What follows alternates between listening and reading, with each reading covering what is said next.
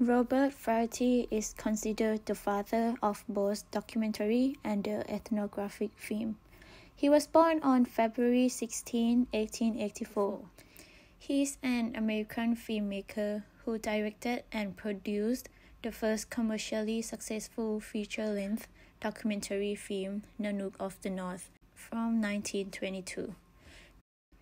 Being the eldest of 7 children, he received little schooling and met his wife, Frances Harper, during his education. Flaherty is credited with 8 films, all distinguished by an instinct for finding vertical images. He spent the years between 1910 and 1920 prospecting for iron ore in North Canada. Where he gathered material for his first film, he developed a natural curiosity for people of other cultures. He was an acclaimed still photographer in Toronto. His portraits of American Indian and wildlife during his travels are what led to the creation of his critically acclaimed Nanook of the North.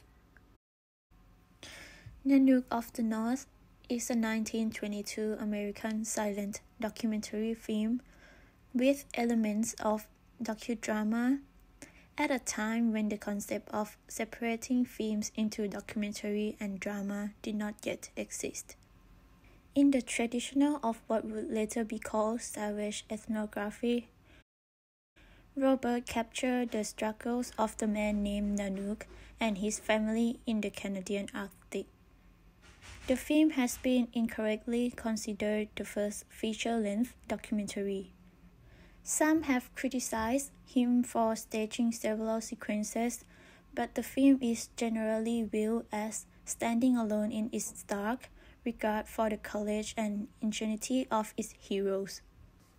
In 1989, this film was one of the first 25 films to be selected for preservation in the United States National Film Registry as being culturally, historically, or aesthetically significant. Nanook of the North made his reputation, and nothing in his later life fully equaled its success. Although he continued the development of this new genre of narrative documentary with Moana 1926 and Man of Iron 1934.